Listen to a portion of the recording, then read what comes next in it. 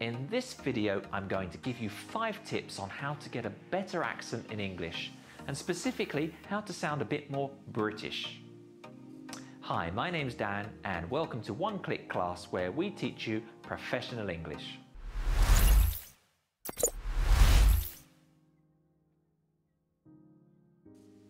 So what does a British accent sound like? Well, there are many British accents found in the UK, and they vary depending on which part of the UK you're in. So for example, an accent in Liverpool is very different from an accent in London. Accents also differ according to your age, your social class, and your gender. In this lesson, I'll be giving you tips from standard Southern British English. So another quick point before we make a start, and that is that there's nothing wrong with having an accent from your own country. In fact, many people, for instance, have achieved incredible success in their professional lives with an accent from their own native language. In some instances, it might even be an advantage. That being said, if your current accent is an impediment to communicating effectively, or if you simply want to sound more British, then you're in the right place. So without further ado, here are 5 tips to help you improve your accent and sound British quickly. Tip number 1, learn the phonetic alphabet. All good dictionaries will have the word you're looking for, its definition, and its phonetic spelling. Once you know how to say the phonetic alphabet, pronouncing individual English words should become much easier. For example, here are a few words that sound different in British English to American English, because in British English we don't pronounce the final R sound in many words. Bigger, farther, over. In British, bigger, farther, over. Bigger, farther, over. And sometimes words can sound very differently in American English to their British equivalent, even when they're spelt the same. Niche. In American English, niche. Route. In American English, route. Schedule. In American English, schedule. And semi. In American English, semi. Niche, route, schedule, semi. Once you have learnt the sounds, try typing words into Google or go to a dictionary. You'll see the phonetic spelling of the word, and you'll also see an apostrophe which tells you where the stress is on that part of the word, the emphasis. For example, the word accent as a noun is accent.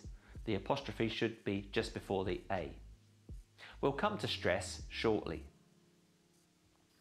Tip number 2, learn schwa.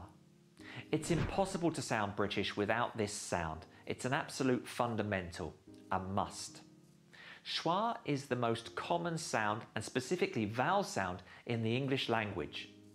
Notice I said vowel sound, because the letter obviously isn't in the dictionary. You may have noticed the schwa sound in the first tip when I compared the British and American pronunciation. It's at the end of words like bigger, farther, over. In words with 2 or more syllables, at least one of those syllables will be unstressed or weak.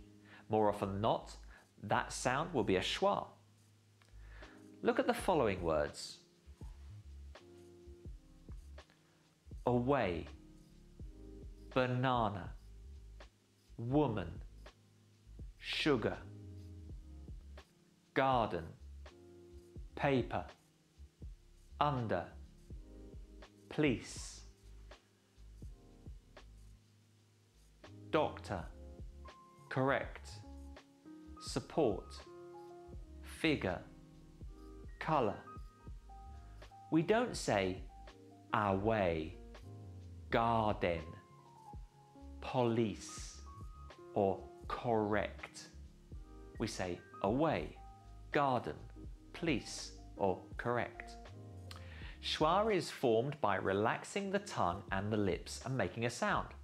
It helps to compare it with some other vowel sounds. Apple, orange, umbrella, impress. But with the schwa sound, we have very little movement with the mouth.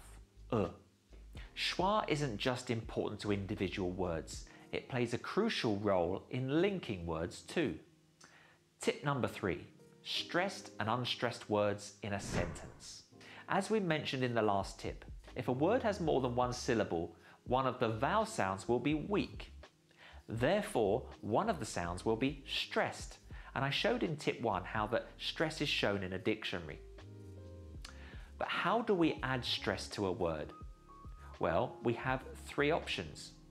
We can make the sound longer, we can make the sound louder, or we could make the sound higher, or a combination of these.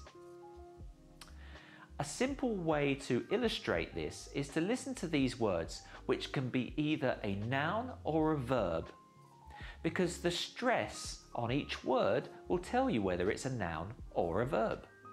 Listen carefully. Conflict, decrease, refund. Listen again. Conflict, decrease, refund. All of these are nouns. The stress is at the beginning of the word. Now listen to the words as verbs.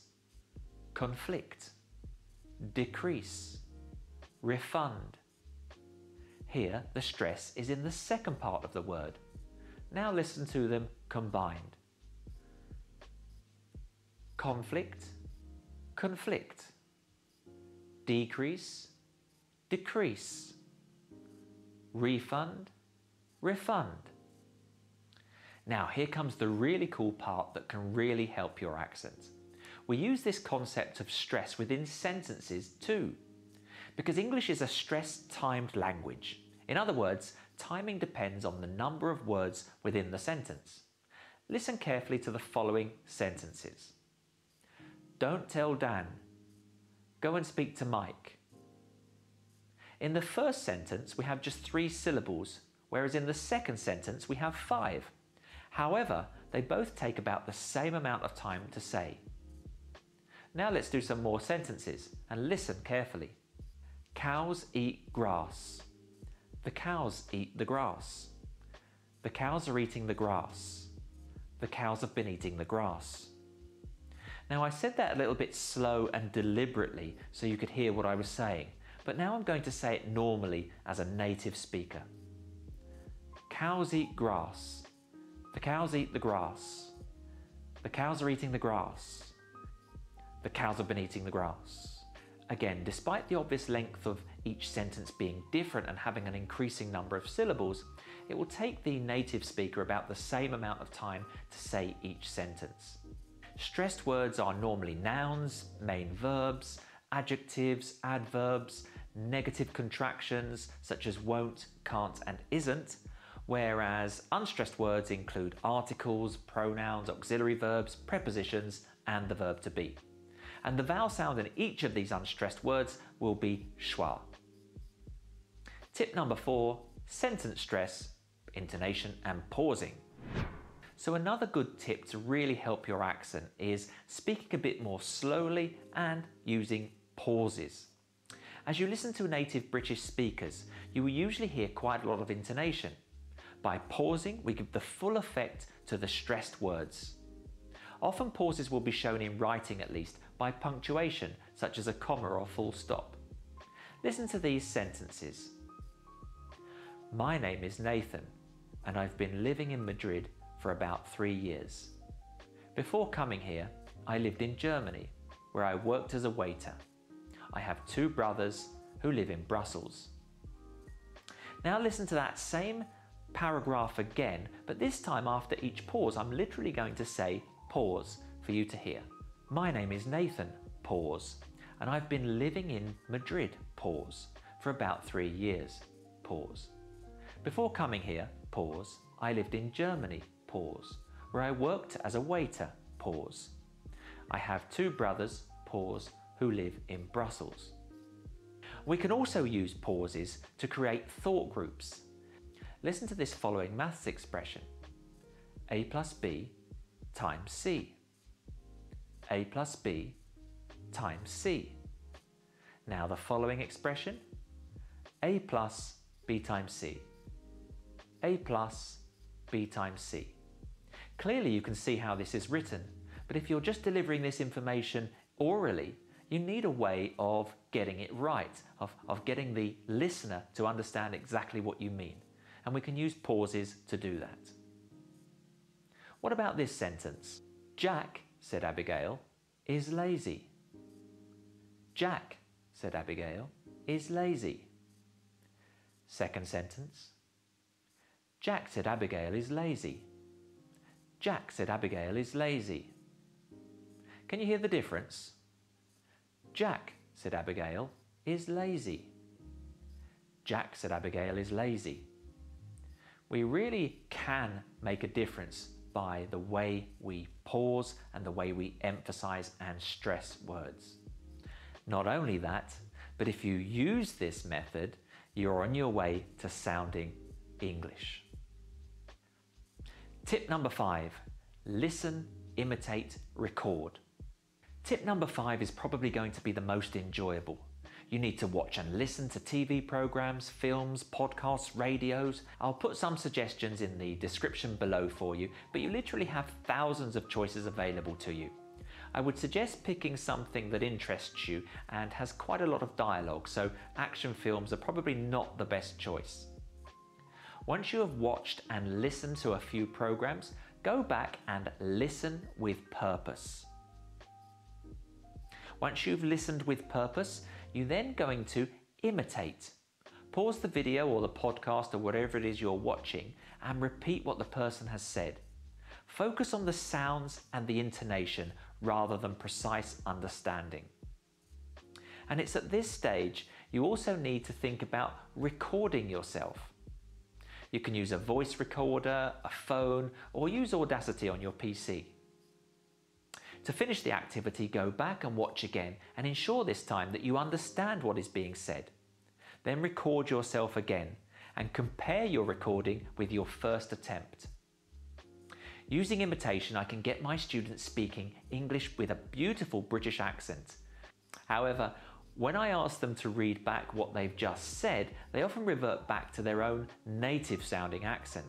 So putting in a bit of effort here, listening with purpose, imitating the British accent, and recording yourself can be a really useful way of improving your accent. It needs to be practiced though. So in summary, let's be honest, learning a language is hard, and perfecting a language and speaking like a native is incredibly challenging, and you'll have to ask yourself whether putting in all that time and effort is worth it. As I mentioned in the introduction, there's no problem in having an accent, so the tips I've given you today, while based on a British accent, are great tips anyway for helping you improve the way you speak English. Learning the phonetic alphabet, and in particular the schwa sound, will get you pronouncing British English words perfectly and help you sound more natural when speaking. Understanding word stress and sentence stress will help you get across the meaning of what you are saying. And finally, listening, imitating and recording yourself regularly will not only help native speakers understand you more easily, but will help you achieve your accent objectives too. So I really hope you got some value from this lesson. If you did, please hit the like and subscribe buttons down below, and I look forward to seeing you again next time. Bye for now.